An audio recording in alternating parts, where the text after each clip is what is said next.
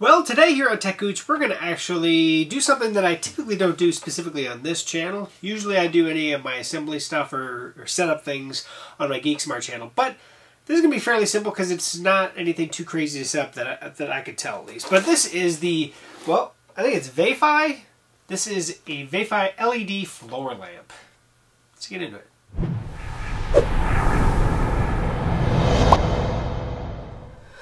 Okay, so this is a video I've been meaning to get to, but life is crazy. Let's see here. Alright, so we got everything in here. We got the book. We'll take all the pieces out and get the box out of the way. Let's see how it is. Now this light actually has 5 different color temperatures that it can produce from. It's non-step based dimming. It is a floor based lamp, so it should be fairly tall. There's that. We have a little screwdriver. They actually give you a little screwdriver. That's nice. Okay, let's put that up there. We got some poles. One there, one there. There's the base. Get that out of the bag. That's obviously going to be probably our starting point. See how tall it is in the end. Get that out of the way. Alright, so at the base, we'll set up these as we go. So first we got power adapter, just a little power brick, and this is running on 24 volts is what it's actually running on, just so you're aware. Stuff in my bags here. Okay, so pole.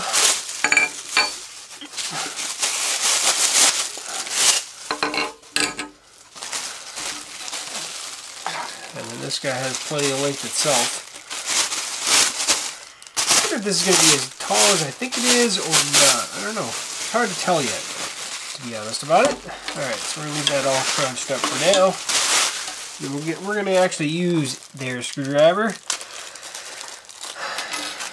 I wonder how much this will have to do anyway. So, it's apparent to me that this is going to be the top. So that's what I would assume that this is going to slide down into. Right? So what I will do, and that's actually, yeah, there's the screw that we're going to have to remove. I might go ahead and take that out right now, right here on the bottom of the light, because that actually screws in underneath here to lock it into place so you can't remove it. So I'll take that out right now, get that ready. Okay, so we got that. First pole, which is just the threaded standard pole, that's going to go on here. Okay, nice tight. Then on that threading, we're going to take this pole here. I know it's going to be off camera, I apologize, but that's what I'm doing on that. Alright, I'm going to go bring it down. Boom, alright. So right here, that's where this guy's going to go down into, is right here. And then, straight up here is where that screw we removed is going to go. Pretty obvious, to be honest about it. Nothing too crazy in that regard. There we go. Doesn't look like you can really crank it too tight, so it won't go off. But that's going to keep it from falling out off the base. So there we are. We are in, and now I can actually stand this thing up. Alright, let me get the camera backed up. So now I'm going to get this thing plugged in.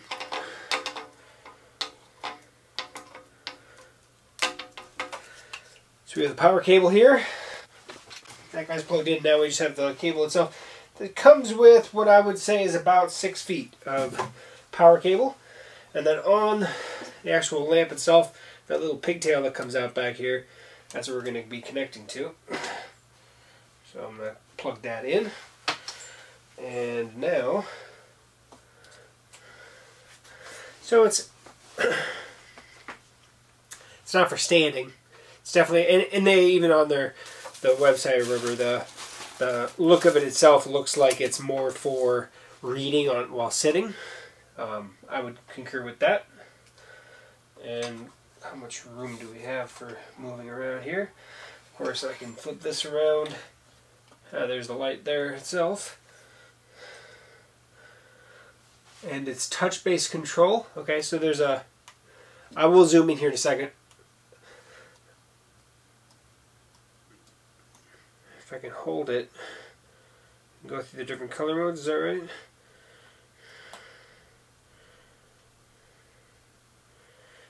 it'll go between different color, really yellow. That goes from really yellow to really white, and then when it gets to the whitest spot, it stops. I bring it back off, I press it again, it goes back down to the really yellow.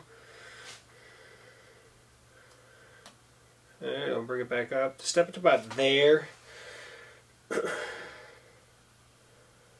And so the power button, if we long press the power button, we can adjust the brightness. From off, add off, I push and hold it, it goes all the way to the brightest. Okay, and then at the brightest, if I push and hold it, it'll go all the way down to off and cycle off.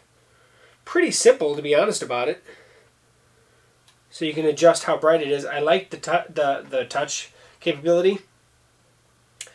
The only thing I would say is it'd be nice to be able to see the button from down below rather than it just being on the actual item itself, but I understand why they would do it like that.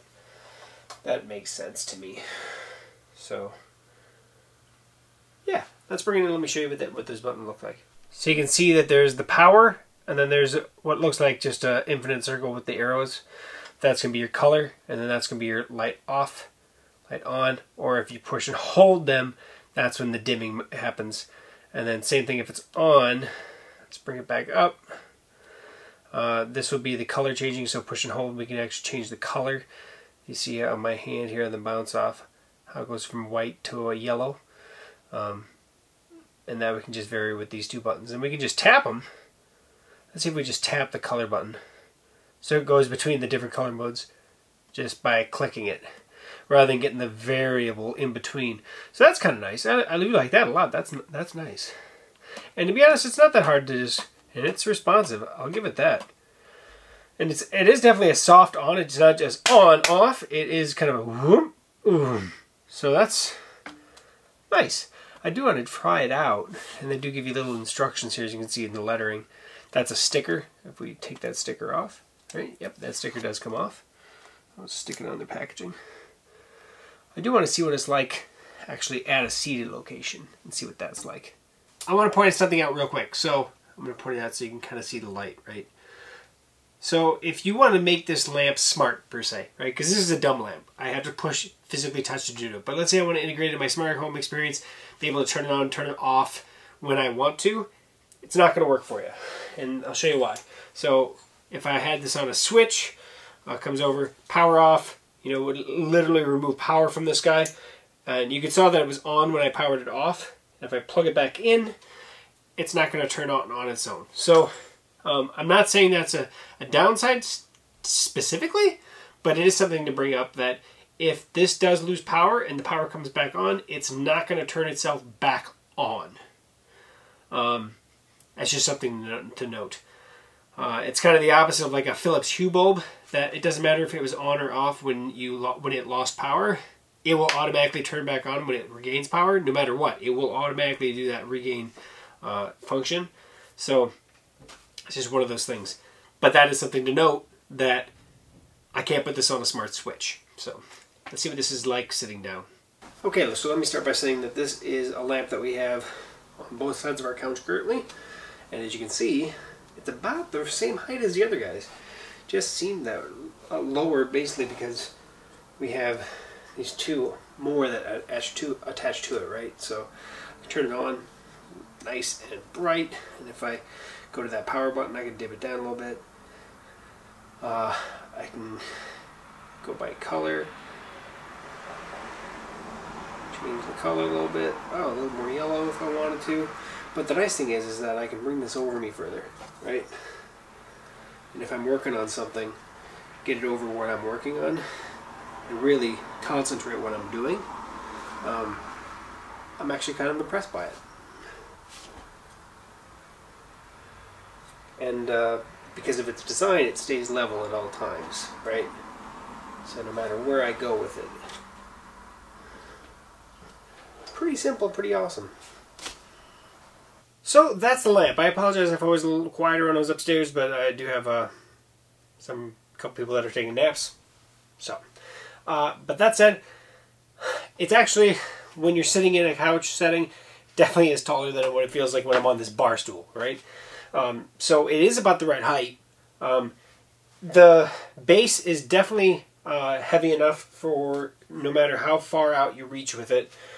But I will say that moving it around, it can tend to lean a little bit when you're trying to adjust the height. Because like here, I can actually put my foot on the base, but when it's sitting next to your couch, you're not going to be able to do that. But nothing more or less than any other lamp I've done. Now, I always try to base my review and my thoughts based on how much I would pay for this. So if I was this much out of pocket for it. Right now, you can purchase this for $59. I will put links down in the description, so if you want to check it out, if nothing else.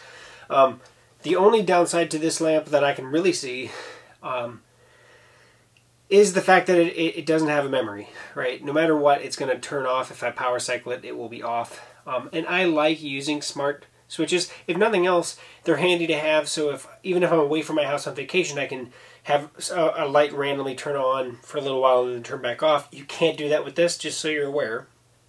I think a lot of people in this kind of reading situation, you're probably not going to do that. You're probably not going to put it on a smart switch. So this is great because I'm going to read right here. I'm just going to, click on the power button and use it.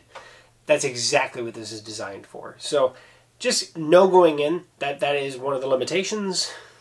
Whether that means anything to you is all dependent on you and your home. I would say probably 90+% of the time it's not going to matter. But there are those of us that love smart things, and this I can't do that with. So it is something to say. Now that's not to say that there's maybe not a way to force that out of it. I don't think there is, because it's probably built into the head of the lamp. So that said, Veyfiy, thank you for sending this over to me. I actually do like the lamp itself. I actually used to have a desk lamp that was similar to this on my desk for college, and I used it for years afterwards, and it eventually died. But it didn't have the dimmability and the color changing capability that this has. And so I can adjust that depending on my light surroundings and depending on what I'm doing. Certain color modes actually help you read better or help, certain circumstances better.